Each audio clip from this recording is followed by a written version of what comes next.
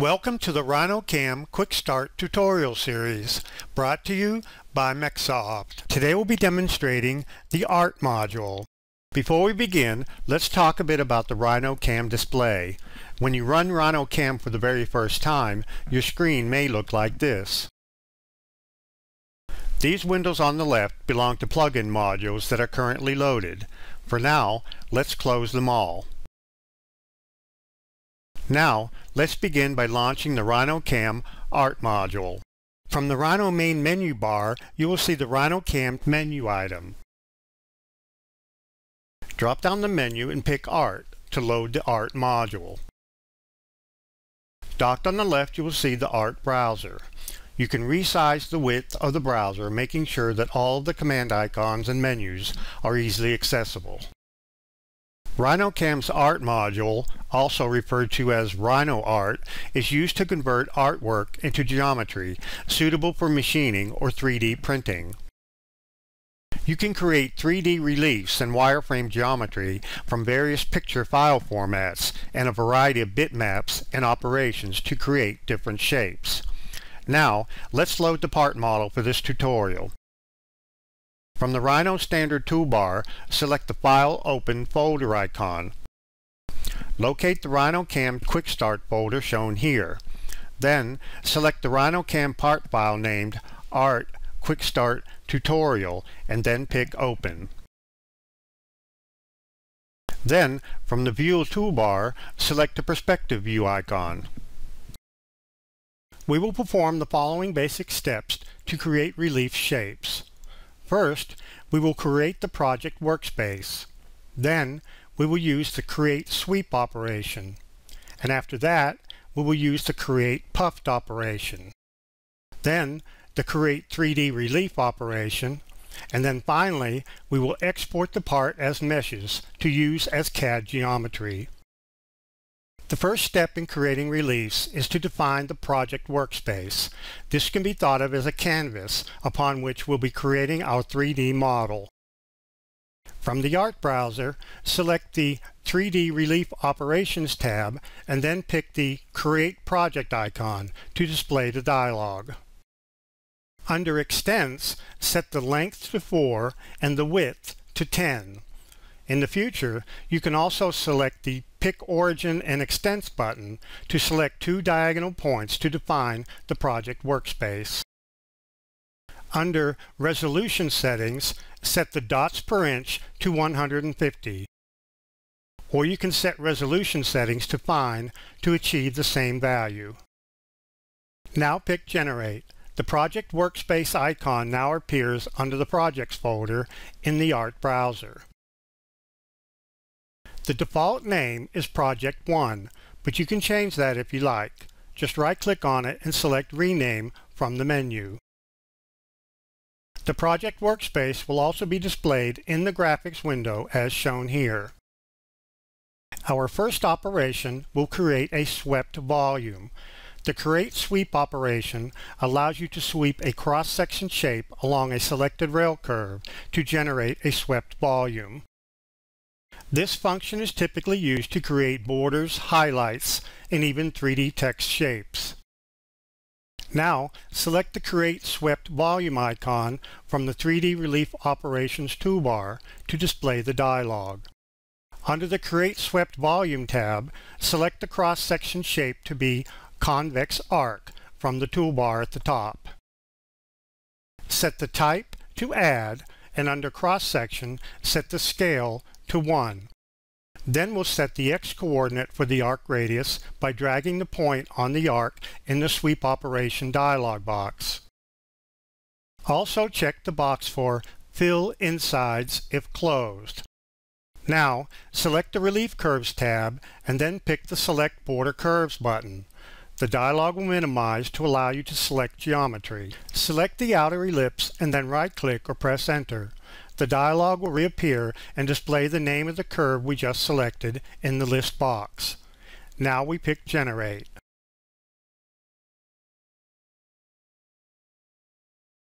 A sweep operation icon is added to the Art browser project tree as shown.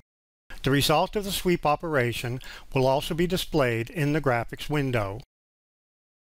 Our next operation will be to create a puff volume. The Create Puff operation allows you to select one or more border curves and puff up the insides using a shape function that can be selected from a predefined list.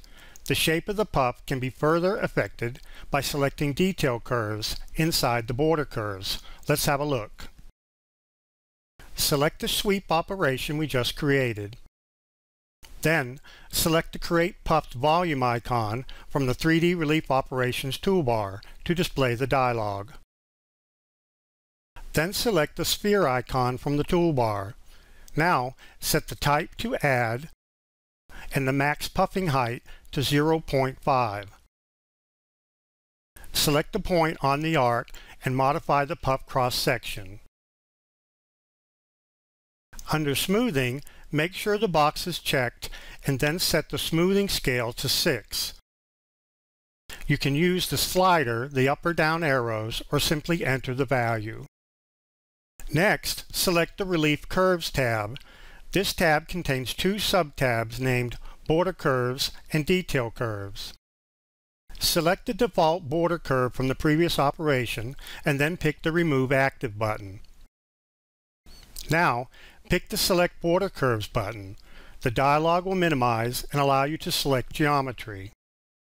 Now, we'll select the border profile of our relief geometry. Right-click or press Enter and the Create Puff operation dialog will reappear. Next, select the Detail Curves tab and pick the Select Detail Curves button.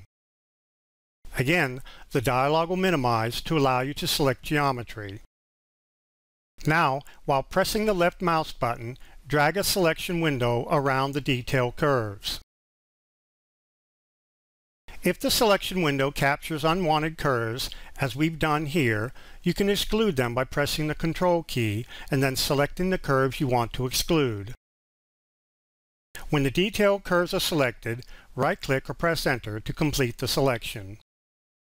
Note that selecting a curve from the list also highlights it in the graphics window.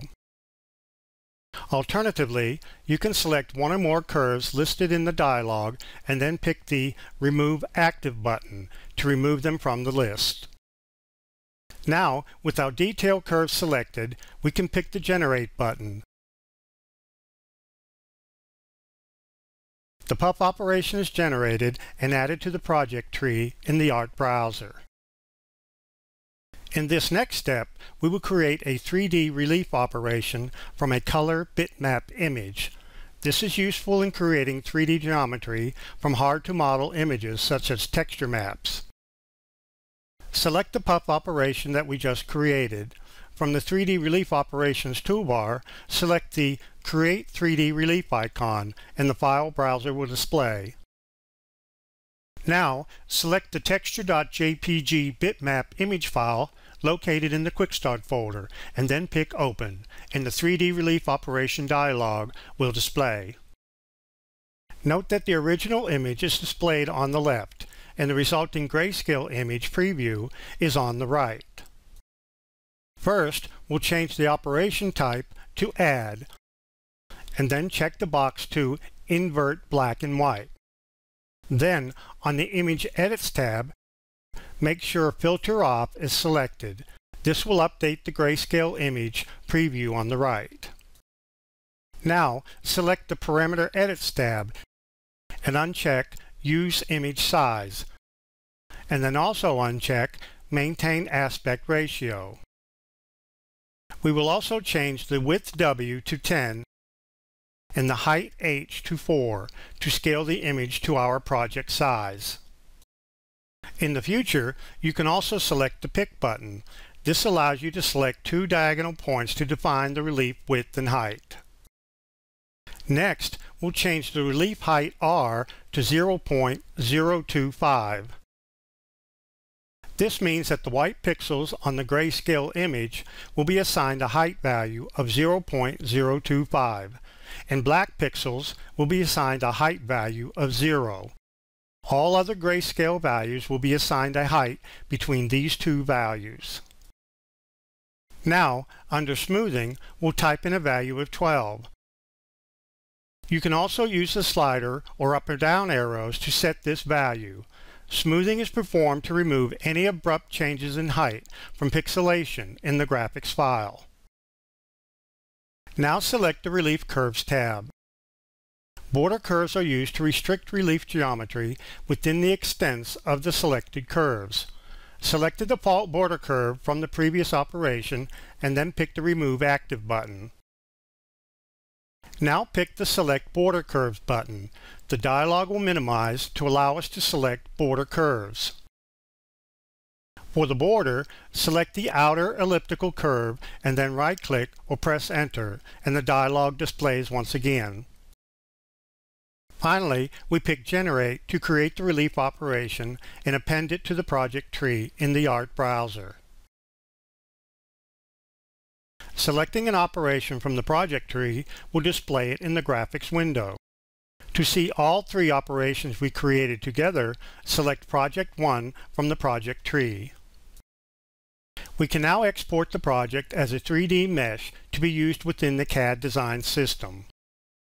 Select Project 1 and then from the 3D Relief Operations tab, select Export as Meshes to CAD.